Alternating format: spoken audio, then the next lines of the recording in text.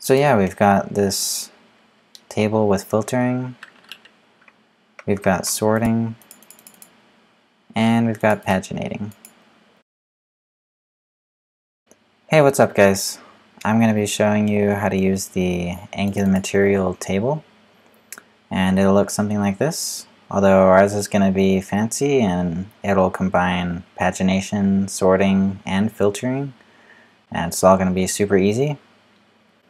Also, this is going to be more geared toward data that's already all on the front end. So if you have a back-end oriented app, you'll need to interface with the paginator module as well as any sorting or filtering. You'll need to do that all manually, communicating with your backend and updating the data source like that. But ours, in this example, is going to have a lot of that for free. Actually, I'll show you.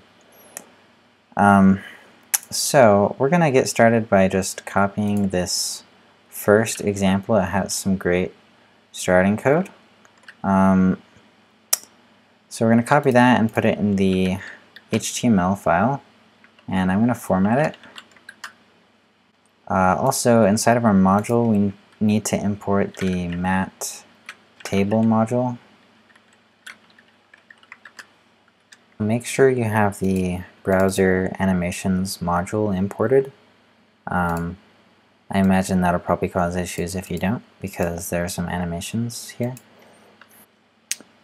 And then back in this HTML, I'm going to explain kind of what's going on here. So basically we have this table element, and it's grabbing its data source from our TypeScript code, which currently doesn't have it. So we need to go add that. In their example, they do something kind of nifty. They have this interface here called element, and then they have an array of elements. So we're just going to copy that because it'll work nicely for our example. We also need their data source variable and displayed columns. So this displayed columns is the list in order which you want your columns to be displayed in.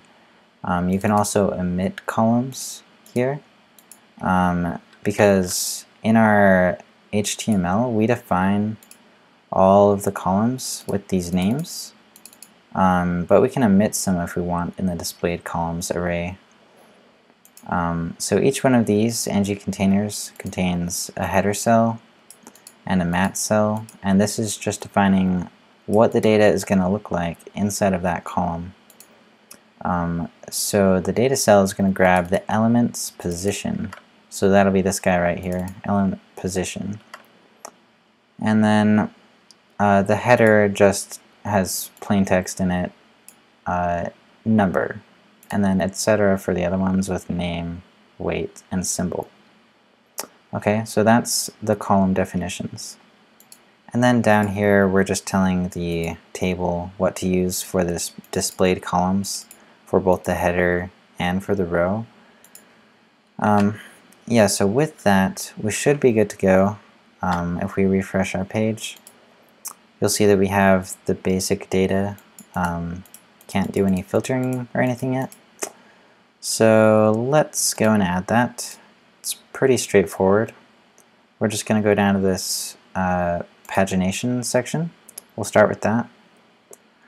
The first thing that we need to do is we need to use the mat paginator directive towards the bottom of our code here, and we can put that directly below the table, just like they've done. The other thing that we need to do is inside of our TypeScript, we need to import two things, the mat paginator and the MatTable data source. We're going to paste those imports here at the top. And this MatTable data source, this is the really critical piece I was telling you about earlier, where this will automate a lot of our pagination and stuff.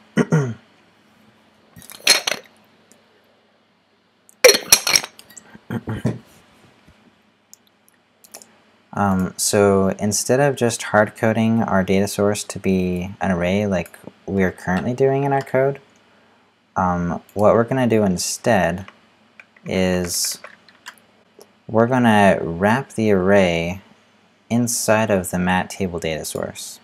So this const array is going to be going inside of here. And this MatTable data source does all sorts of fancy things like updating your data when the paginator gets called and when sorting is called, etc. And this MatTable data source does all of our pagination and sorting for us. We just have to hook it up so it knows what to do. So we're going to grab a reference to our paginator from the view using viewChild. So we'll import that. And this is just going to look for the mat paginator that's on our page, and that's going to be this one. I'm going to format it. So now that we have a reference to our paginator, we need to grab the ng after view init function, and inside of there we're going to hook up the paginator to our data source like this. Data source.paginator equals this.paginator. And this is the magic piece which links the two together and gives us our automation. Also, inside of our module, we gotta import the mat paginator module, otherwise it won't work. So with that, we should see our pagination working, and indeed it does. So it's updating here. Still can't sort. So let's add sorting. It's really easy. Just click on this sorting section. It says we need to add the mat sort directive to MatTable. So let's go do that. In the HTML, we just add this line, mat sort. What else do we need to do?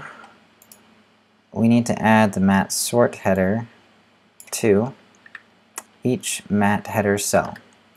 So that's pretty easy. Just go in here, and after the mat header cell def, we're going to put mat sort header for each of them.